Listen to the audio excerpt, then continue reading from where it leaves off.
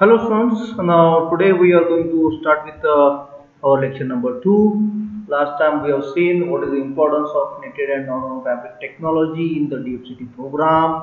This course is having a abbreviation of 22357 and this code is having 22357 and abbreviation is KNF and the program code and semester code is the DC3I. Now in the lecture number 2, what we are going to learn for the today's lecture. Now today we are going to discuss about the various ways to produce a fabric, principle of intermeshing of the loops, then after the third number basics of the loops, then after the define the knitting process, then after the concept of warp and weft knitting. So these things today we are going to cover. Now what are the outcome of our lectures? Now after learning this particular lecture, students are able to differentiate the different methods to produce the fabric. After learning this particular lecture, they will able to distinguish this is a woven fabric, this is knitted fabric and this is a non-woven fabric like this. Second one, after learning this particular lecture, student will able to explain the principle of knitting. So after learning this one, they are in a position to explain what is mean of a knitting or the basic principle of the knitting. Then after they are able to explain the concept of loop. Then after they are able to define the knitting process, and then after they are able to define the warp as well as the weft knitting. So this is what outcome of the today's lecture. We will start with the very first number, that is various ways of fabric manufacture.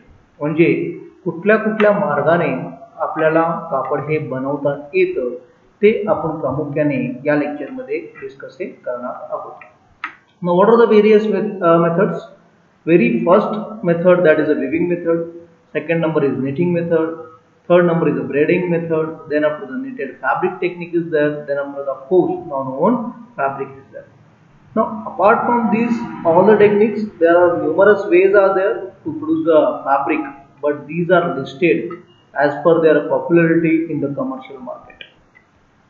Now here if you are going to see, this is a weaving method. The basic principle of the weaving method, that is an interlacement method. Now second one, that is a knitting method. In the knitting method, the basic principle is what a intermeshing method. Then after the braiding, where the fiber itself plays a very vital role, so that is what an interlocking method. Then after the cross end method, where two ends are going to cross to each other. Then after conversion of the fiber to the fabric, there is no any formation of the yarn. This is a very popularly known as a non-woven fabric. Because of that, the name itself it is saying that it is a non-woven fabric which is not woven in a nature. So here we will see the interlacement method. Now in the interlacement method, if you are going to see this very first one diagram in the interlacement method, this is a structural diagram of the woven fabrics. Now in this structural diagram, you will see the one arrow is here. This is the arrow indicate this is a vertical thread, and this vertical thread is nothing but your warp. And there is one more arrow with the yellow color. It is highlighted with the yellow color. This is known as a weft. And as you know very well, there are two yarns are required to produce the woven fabric. And by using these two warp and weft, we can able to produce the woven fabric. So interlacement is a key thing in the woven fabric. Now two yarns we are going to interlace with each other to get a woven fabric. So this is what your woven fabric. And how we are going to produce the woven fabric? This is possible by using the looms. So loom is a machine which is going to do the interlacement work. So loom is a mediator from which we are going to produce the fabric. So basically the loom, what it is going to perform the activity, the basic activity the loom is going to perform, that is the interlacement. Now you take any technology, the technology may be the various difference from the power loom, from the hand looms, then after from the shuttle looms, and you can say the rapier looms, air jet looms and projector looms.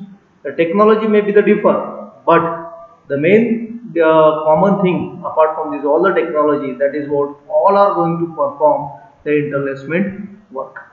So this is what the interlacement method.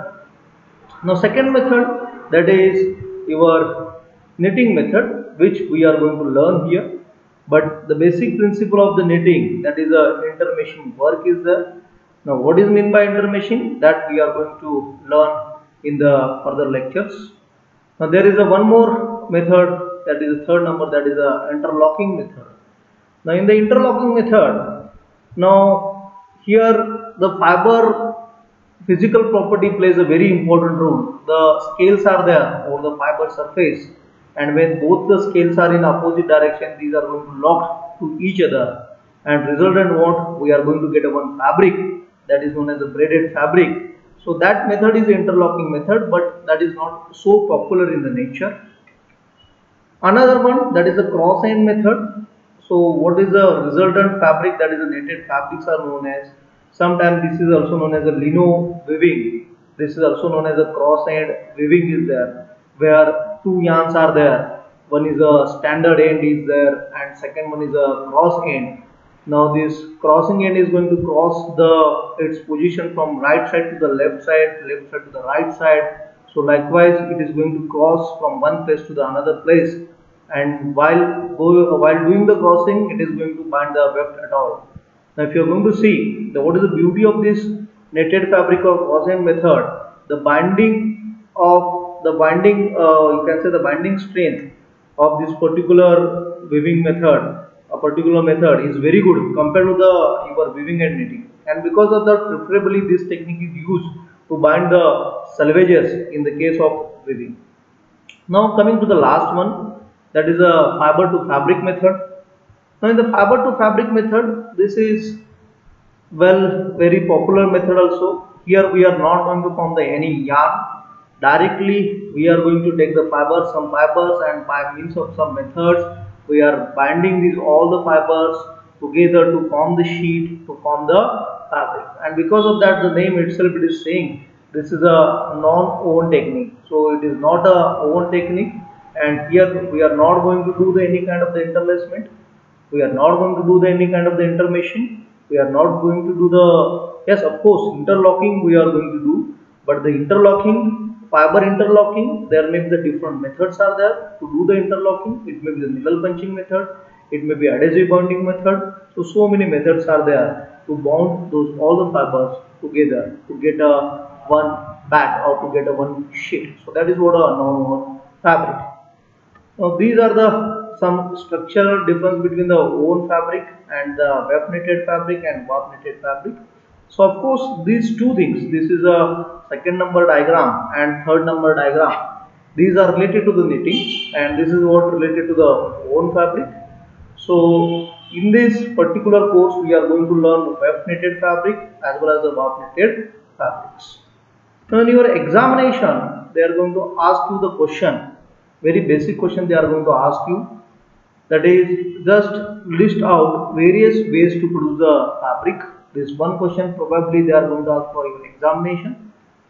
Second probable question they are going to ask for your examination, that is for example they can say you define the warp and define the weft. No doubt this is a very beginning type of the question is there, but still there is a scope. They are going to ask such a question based on this particular topic.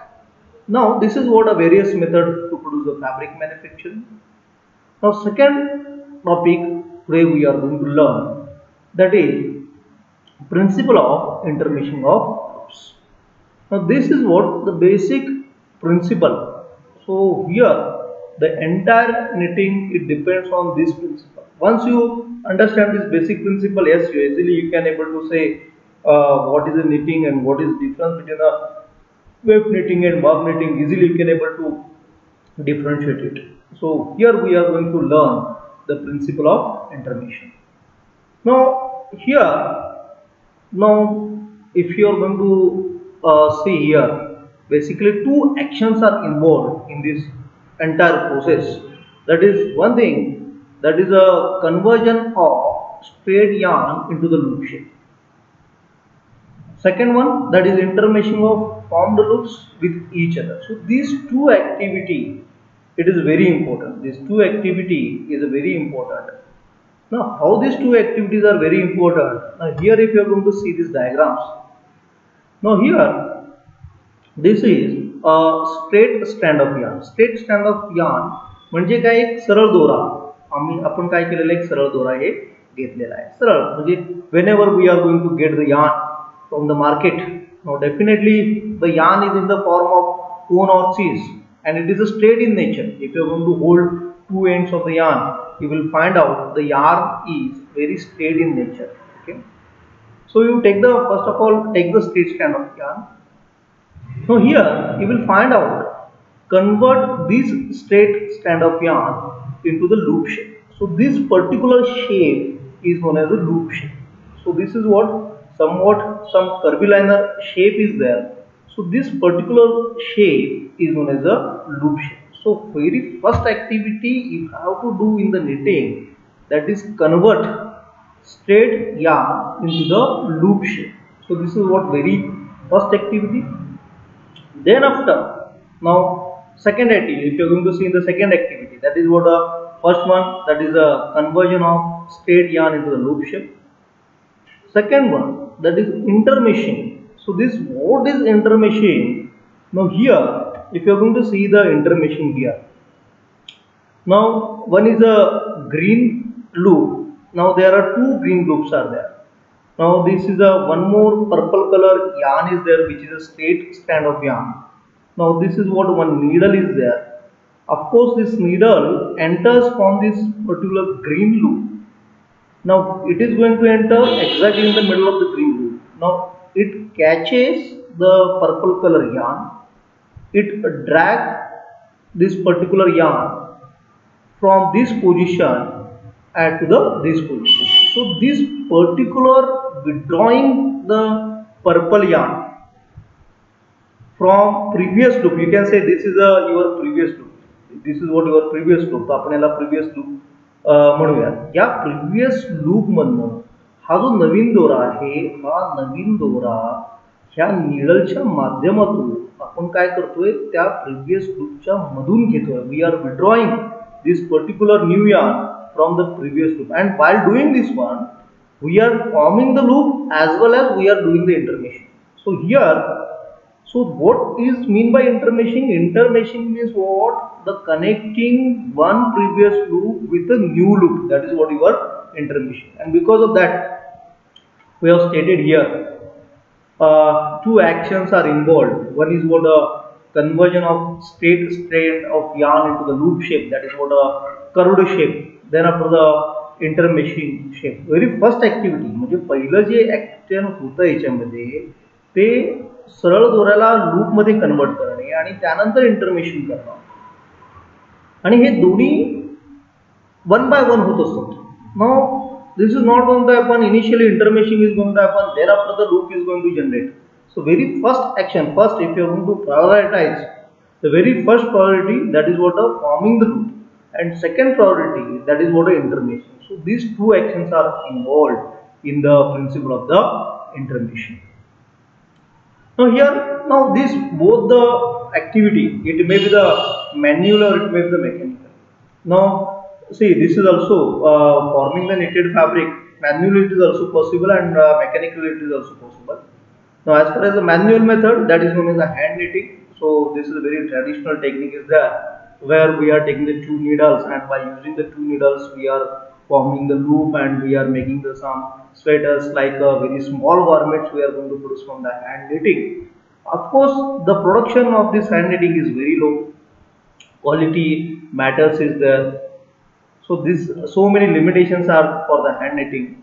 Now there is another method, that is a machine method, mechanical method, that is known as the machine knitting. The basic principle involved in the hand knitting as well as the machine knitting, both are same. म्हणजे hand knitting असं का खूप वेगळा आहे, machine knitting हा खूप असा वेगळा आहे अशातला प्रकार नाही आहे. The hand knitting and machine knitting, the principle remains same. Since we are performing this knitting action by means of the hand, this is known as a hand knitting, and since the same principles we are performing through the machine, and because of that this is known as a machine knitting. Now here one more point regarding the principle of the intermeshing. Both actions are dependent to each other, so these both are related to each other. It is not like that both are independent to each other. असं होत नाहीये की ते moment वेगळा आहे आणि हा moment वेगळा आहे. This is not like that. So both actions are dependent to each other. So first one is what you have to form the loop, and after forming the loop, take this newly formed loop from the your previous loop. So that is what both are dependent to each other. एकमेकांवरती ते निर्भर आहेत. Then here one more point regarding this one, that is a choice of raw material form. Now the choice of raw material form is what? If you are going to see in the case of weaving, we need a raw material in the form of weaver's beam. In some cases we are using the warper beams also, but probably in a majority cases we are going to say those are the weaver's beam. Now weaver's beam, the weaver's beam is what, which is having a n number of multiple ends, that is a multiple end package. Now in knitting, depending on the what kind of technology you are going to select. Now suppose if you are going to select a weft knitting. Now in the weft knitting, so the form of package, that is a single end package. Single end package means what? A very best example I can give here, cone and scissors. These are the typical examples of a single end packages. म्हणजे कोन आणि seize जे असतात, जे आपण मार्केटमध्ये बघतो किंवा आपल्या आजूबाजू बघतो, इचलकरंजी एरियामध्ये बघतो. So those are the single and package. याच्यावरनं एक एंड, फक्त एकच दोरा बाहेर निघतो, त्याला सिंगल एंड पॅकेज म्हणतात. आणि what is mean by multi and package? In the multi and package n number of ends are coming all together at the same time. So that is what a multiple end package. So that is what a multiple end package. Now of course, what kind of raw material you have to use for the knitting machine, it depends on the what kind of knitting machine you are going to use, what kind of knitting technique you are going to use. For warp knitting, the package requirement is what a multiple end package, and for the weft knitting, the package required is what a single end package. So if you are going to summarize the particular slide, so major summarize point, that is what various things are involved in the principle of the intermeshing. The first one, that is convert the straight strand of yarn into the loop shape, that is a curvilinear shape. Secondly, this converted loop withdraw from the previous loop. This term, withdrawing term, is known as the intermeshing. This withdrawing term is known as intermeshing. म्हणजे जे पहिलं जे आहे, पहिलं आपल्याला काय करायचं, loop बनवायचं आहे. Loop बनवल्यानंतर तो नवीन loop, I am saying new loop, हा प्रिव्हियस लूप मधनं काय करायचं, आपल्याला विथड्रॉ करायचं. आणि ह्या विथड्रॉ करायच्या प्रोसेसला इंटरमेशिंग असं संबोधलं जातं. That process is known as a intermeshing. If you are going to see the diagrams associated with this discussion, this is what a diagram, that is a straight strand, then after convert into the loop shape, then after the intermeshing of two loops. Now of course fabric we cannot able to form only two loops. We require a series of loops. such a म्हणजे एका loop आणि दोन loop मधून आपण fabric बनवू शकत नाही. म्हणजे भरपूर प्रमाणात आपल्याला लूपची संख्या ही लागती आहे knitted fabric बनवण्यासाठी. Now we are going to see, now up till now we have seen what is mean by loop, and loop is nothing but this curvilinear shape of that particular yarn straight strand is known as a loop. Now loop is also having so many different elements are there, or different nomenclatures are there, different names are there for the loops. Now if you are going to see this diagram, particular diagram, in this diagram you will find out here one complete loop. This is what a one complete loop. This is a half loop, upper part of the our loop, and here this is the bottom part of the another loop. Now here if you are going to see how this one loop is going to connect with another loop. Now let us consider this is a this whatever entirely one complete loop, this is a new loop, and this is a old loop, and this particular portion of this loop is known as head of that particular loop. This is known as the head of that particular loop, and you can see similar for this entire loop, this is a head, and this is the head for the previous loop, and these two, this is a one leg and this is a another leg. So entirely one complete loop is having the two legs. These are the two legs, and these bottom part of that particular loops, these are known as the foots. So two foots are there, two legs are there, and one head is there. So this, if you are going to see in this diagram, for one complete loop, two foots are there, two legs are there, and one head is there. Now this head is intermeshing to this previous loop. Now the method of intermeshing may be the different. The method of intermeshing from front to back or back to front. Okay. So front to back is known as our back loop, and back to front is known as a face loop. So later on we are going to discuss what is meant by back loop and what is meant by face loop. Now here you can see some points regarding the loops. Stitch, that is, sometimes loops are also known as stitches. Okay. Stitch, loop shape of yarn. So this is known as a loop, and this is also known as a stitch. This is also known as a curvilinear shape of that particular yarn. Now every loop is having a one head, two legs, and two foots. So it is having a one head here, two legs are there, and two foots are there.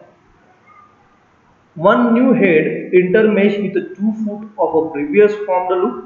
So here so this head is going to intermesh with the previous formed your loop. Intermeshing, the process of inserting or withdrawing the new loop from the old loop. So we have seen. Now here if I am going to draw the one diagram here. So I am going to draw the one diagram here. Try to see here. Try to understand that diagram. Now here if you are going to see, this is what you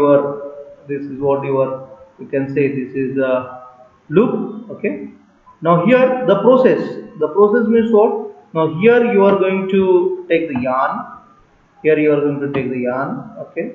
Then after, here it is going to intermesh like this. Okay.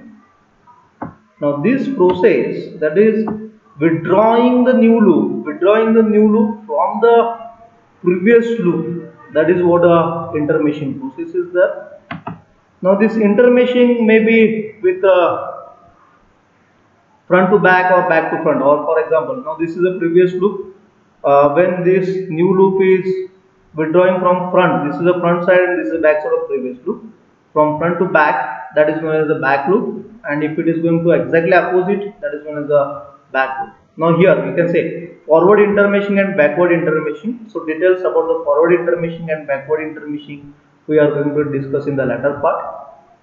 Now another point regarding your loops, that is, form the single loop, we cannot form the fabric. Now this is what we have seen earlier also. Merely by using a one loop we cannot able to form the fabric.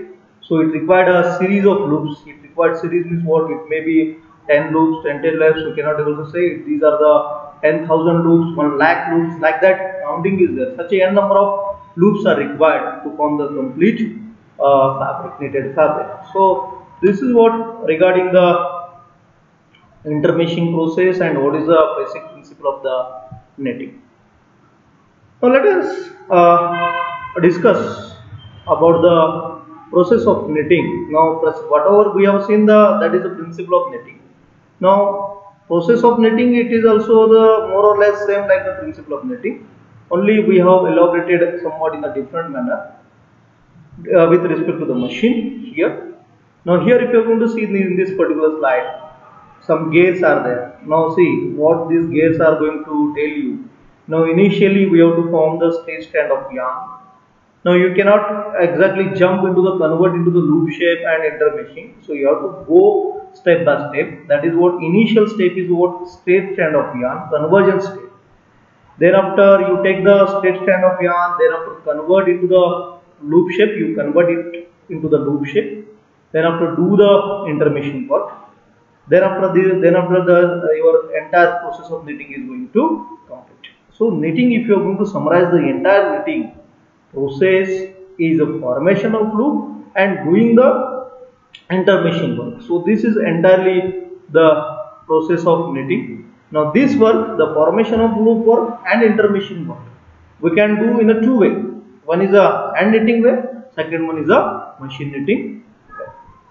So this is what, if you are going to summarize once again all the points regarding the principle of the intermeshing.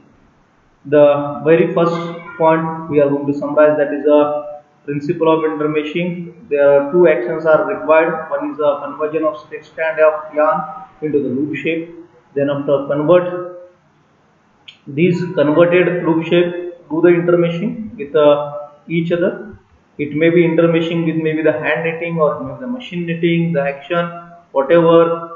If you are going to produce the fabric by using the hand, those are known as the hand knitting. If you are going to produce the knitted fabric by using the machine, that is known as a machine knitting. And these are the some schematic diagrams related to how the yarn is going to convert into the loop shape and how to do the intermeshing. This is what regarding the loops, what are the various parts of the loops. So that is what we have covered here. Okay. Then after the process of knitting. Okay. Now in the next lecture we are going to discuss about the some basics aspects of the knitting. Now today we are going to stop here.